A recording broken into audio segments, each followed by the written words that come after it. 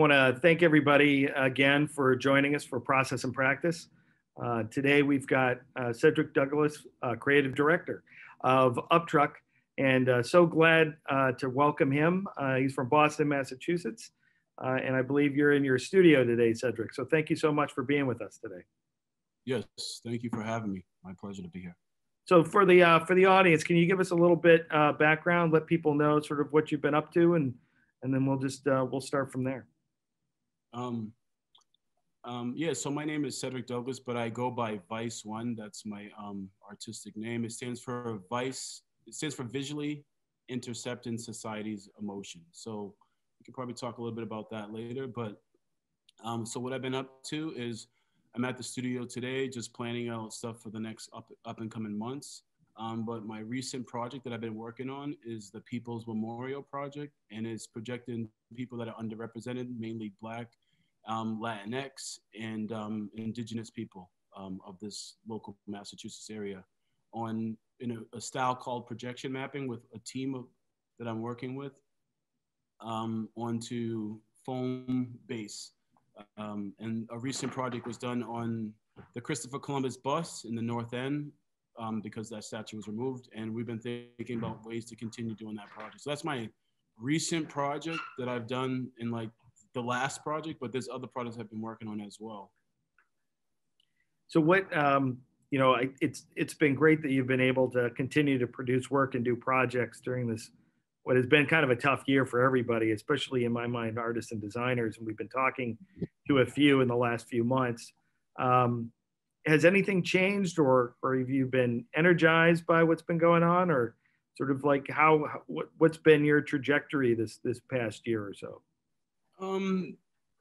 Things at the beginning of COVID, I definitely would like to say that I was a little bit nervous. One, just nervous of what was happening in the world. Just like I did a lot of research and seeing like what was happening. At the people were nervous about doing projects, and some of the projects I had lined up, just people were just like, nope. Some were connected to different colleges and universities. Those ones stopped. Like just a lot of things just stopped. And I was actually a little nervous, like, what about work? You know, what's going to happen? What does this mean?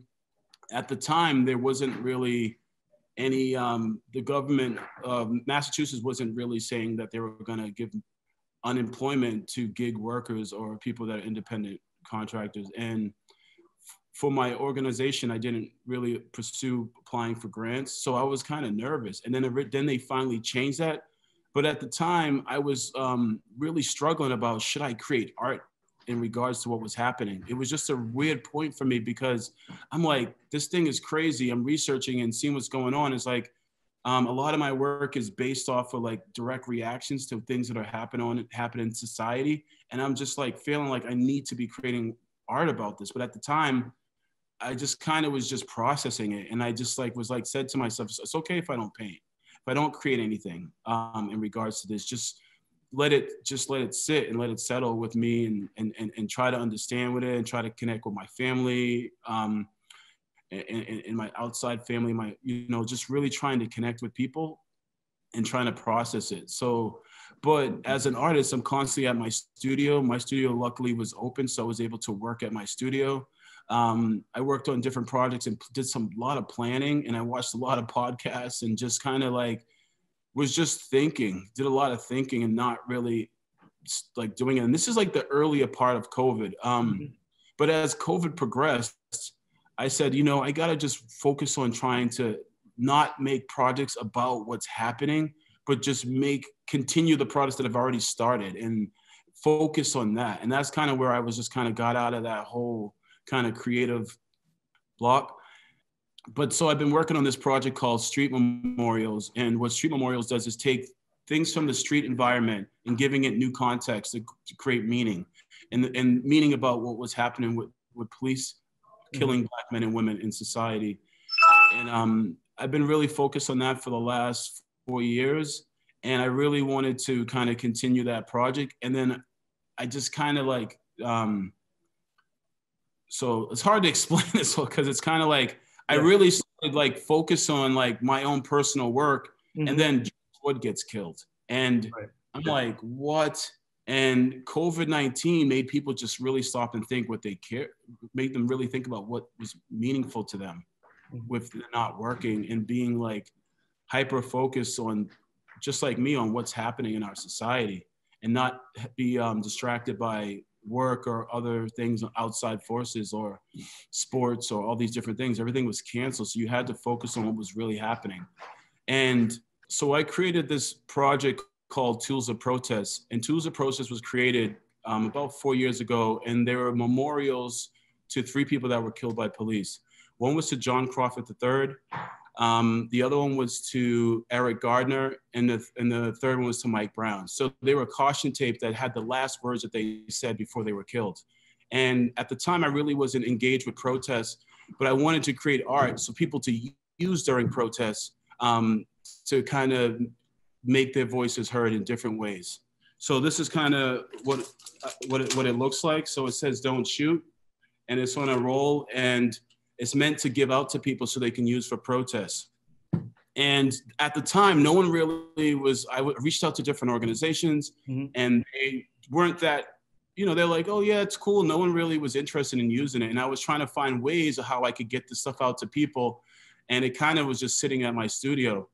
And there was one organization that used it 2 years ago. It was police, Mass Lives Against Police Brutality. They used it in a protest in Rosendale for a Black man that was killed by police.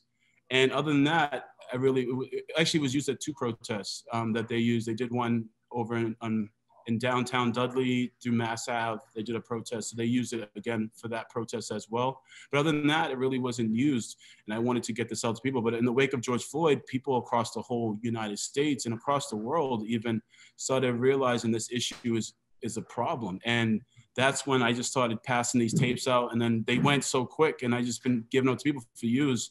And me and my partner, Julia, we actually went to protest ourselves and passed them out and cut them and gave them to people at protests. With COVID-19, we had our mask on and gloves, but had scissors, and people just grabbed an end and we just cut them. And we went through about 200 foot rolls. We went through, I think like 60 of them. And we had some left over from before, and we ended up purchasing another 60 more.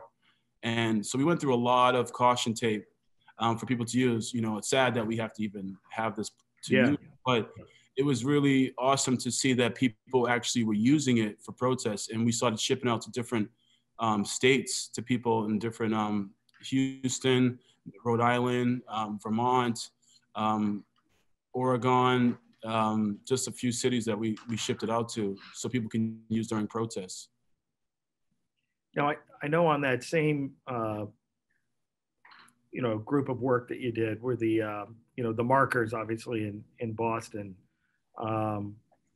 that you started to put together to mark where some of these things have occurred, and to sort of just make sure people understood the violent thing that happened at that corner, or in that what seems to be a relatively serene space. And by the way, violence visited this place, and trying to really kind of bring people's awareness up. One of the things that you have talked to me about that I was hoping you might want to say a little bit more about is, that started off right as a guerrilla art project, right? And then there's the city of Boston, calls you up, right, and wanted to do a map. I think that's what you were talking to me about.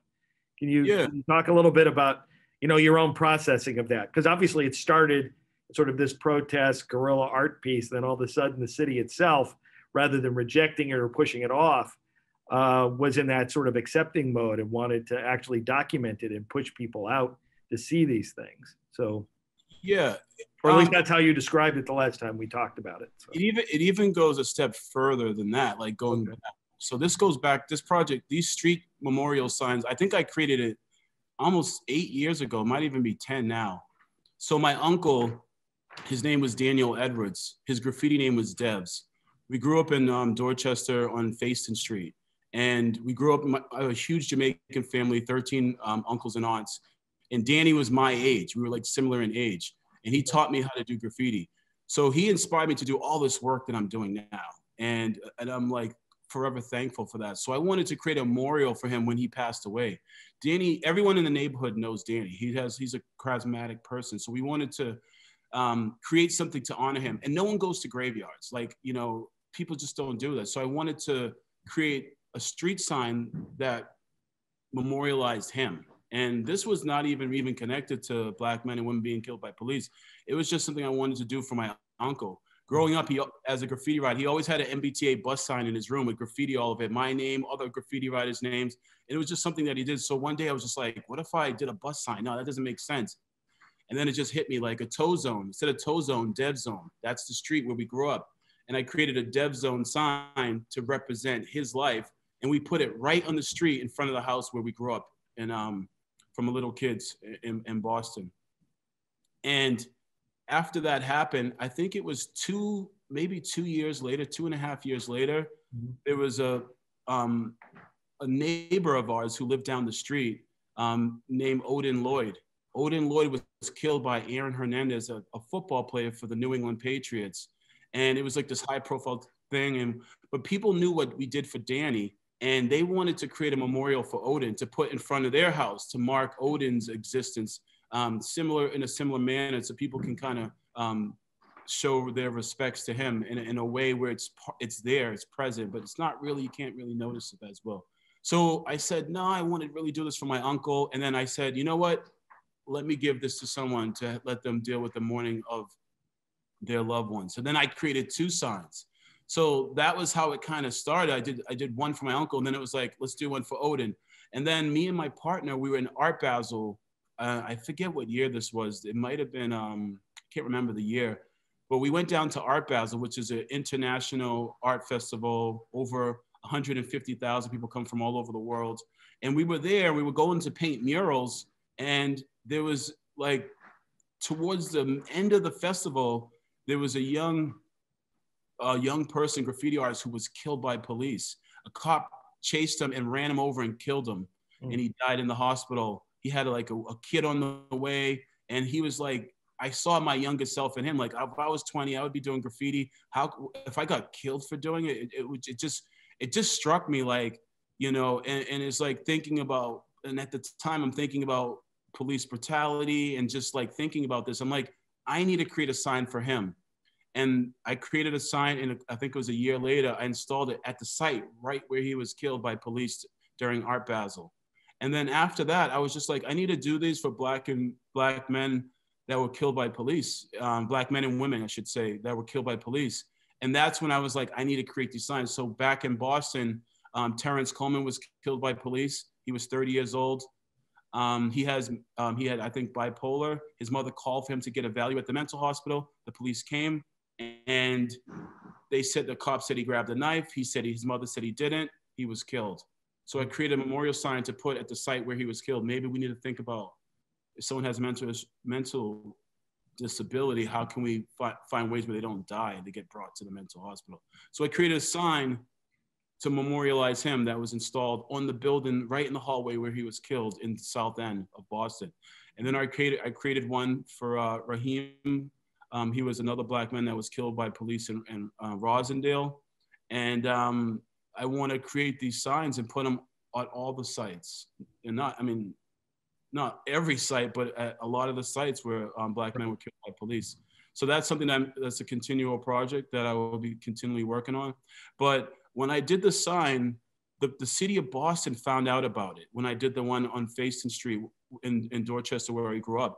Mm-hmm. And they reached out to me, and I thought that I was going to get in trouble for this. And they were like, no, we actually think it's a really good example of a modern day memorial.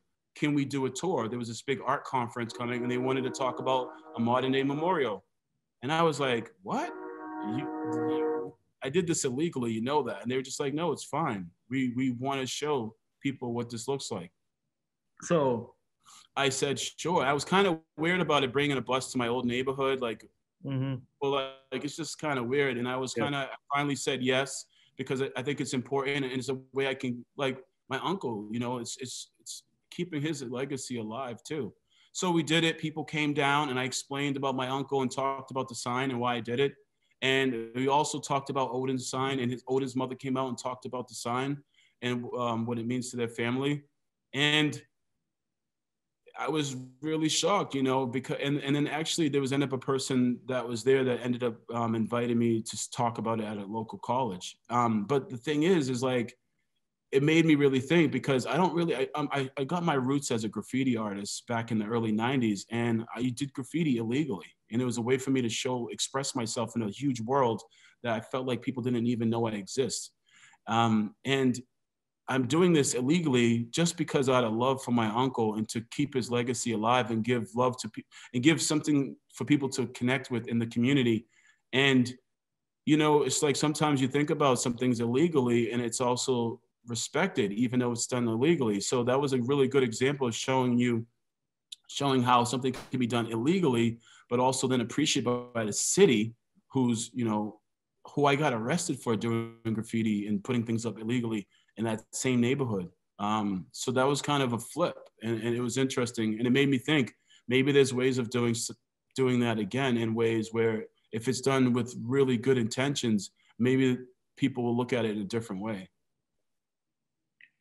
Well, thank you for sharing that.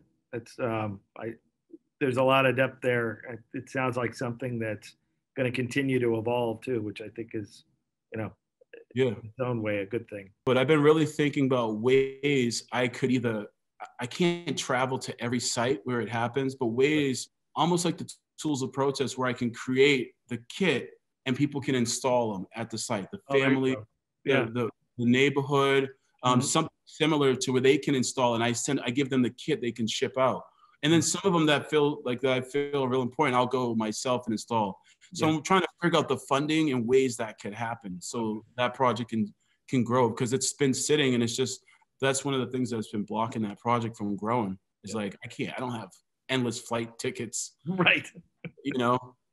But I think it sounds like a great idea, honestly. And then it gets other people involved, right? So their emotional attachment, their ability to process, their ability to deal with sort of in a way, the reasoning behind why you started it sounds like, and then facilitating their ability to do the same thing, which I think is a great idea. The other, so on that theme, the other thing I wanted to talk about a little bit before we wrapped up was, you know, what are other projects you're thinking about? Sort of what have you started? You know, some people I've talked to have started to think post-pandemic. Others haven't. Where are you right now in regards to sort of making plans or thinking about what the next series of things are? I'm going to say something, but I kind of want to jump back because I just thought about something. Oh, absolutely. Yeah, go ahead. After I say this. So post-pandemic, to me, since I started focus on my work, it's kind of a weird thing, is because, you know, one of the things I do, I chant and I meditate, and I chanted and meditated on what I should be doing next. And I came to this knowledge. I got the knowledge within myself to go, I need to focus on my own work. Don't focus on pandemic stuff. Don't force yourself to do something because it's happening at the time. Focus on what you've been doing. Use this time to work on projects that you haven't done, update stuff, and really connect with the work you're doing. And that's when I did that. And I started thinking about ways I can connect with this work. And then that's when George Floyd passed away. And that's when all this work started pushing out into the world. And it re-inspired me.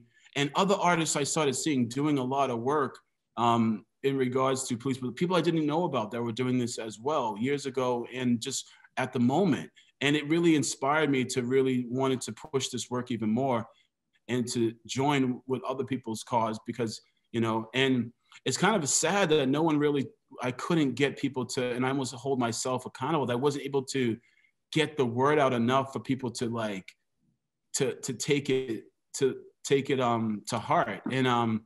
And there was, you know, so that really bothered me. But I was really busy. I was doing projects. I was doing talks. Like as soon as I went and really focused on my own work and went in, I started getting busy and I started doing work. And my work is really reflected on what's happening in society. And instead of me complaining, oh, I disagree with that, and go on social media and complain and argue with people, that's my opportunity to create art. That's where my ideas come from, is in direct response to something that I'm either happy about or disagree with or mad. If it creates like this visceral energy in me, it's time to create work.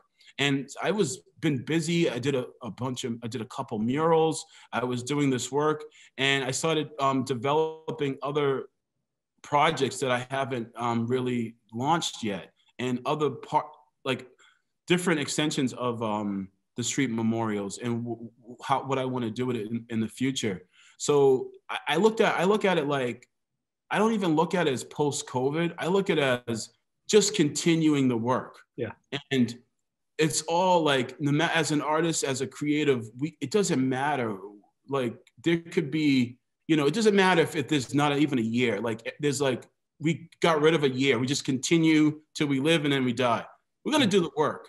If there's no holidays, we're going to do it during the holidays. We're just going to continue. We're going to take breaks, but it doesn't matter. COVID. All right, get creative. Think of another way to fight through it, and think of something different and how to recreate yourself. So as creative people, it's just like almost like this continuum. Like, we just create this work until there's no more time to create it. So COVID, post-COVID, COVID 2, COVID 3, it's just, we have to repivot and try to think of, what can we do? How can we be creative? How can we recreate our thought processes to focus on something that's going to help make change? And the more crazier the world gets, the more opportunity for me to help people see it in a different way. So it's just like, it almost seems like the crazier the world gets, it's like, the more busy I'm going to be. Maybe I might not be making money doing it, but I'm going to be getting the word out well. And I think by working hard and being creative, everything else comes.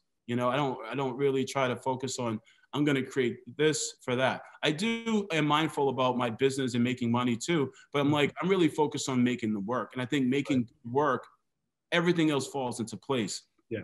And I've always trusted in that. And I've been a strong believer in that for years, and it hasn't failed me.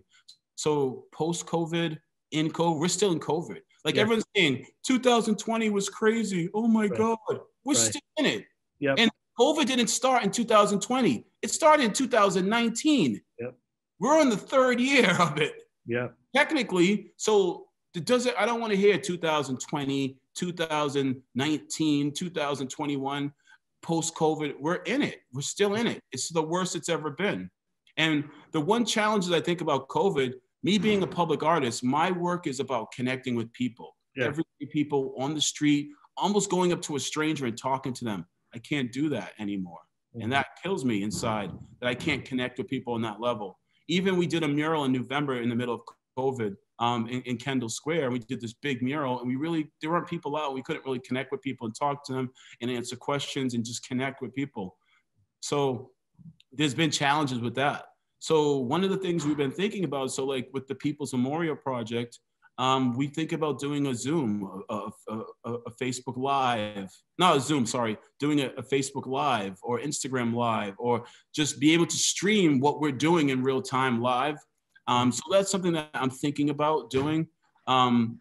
Years ago, I did a mural and we live streamed the murals. So I'm trying to figure out ways I can do that so people can, we live streamed it through, I think, the Boston Globe. So we had it on there, and it's a platform where people are coming to the regularly, and then they can see it. So I'm thinking about ways to get interactive.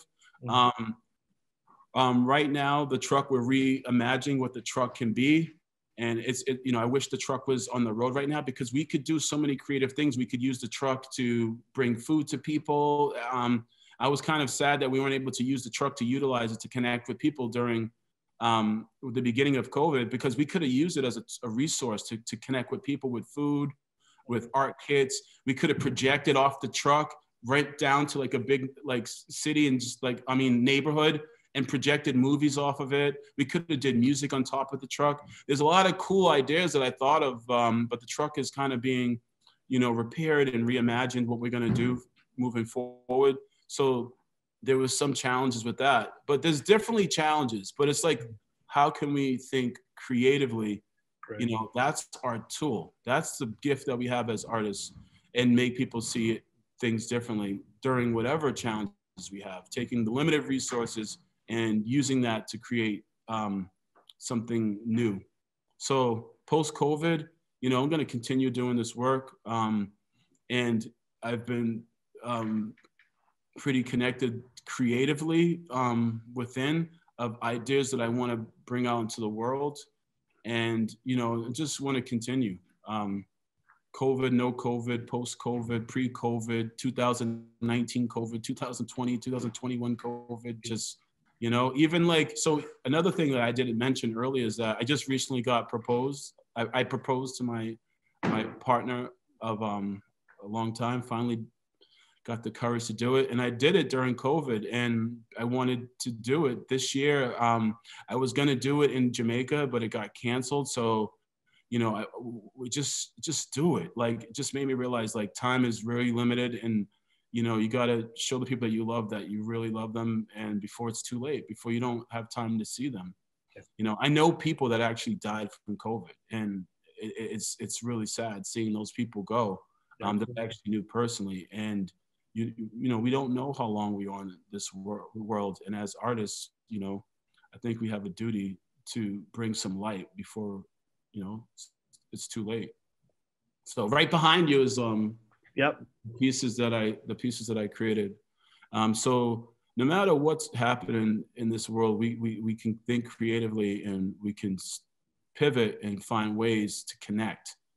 And I think that's what I've, found within during COVID, that I need to do more. Well, Cedric, thank you so much for the generosity of giving your time today. And, I'm sure we'll be talking again, because there's a lot to talk about, a lot to explore. And I think you hit it right on the head today. So really, thank you so much for doing that. I appreciate it. No problem. My pleasure. And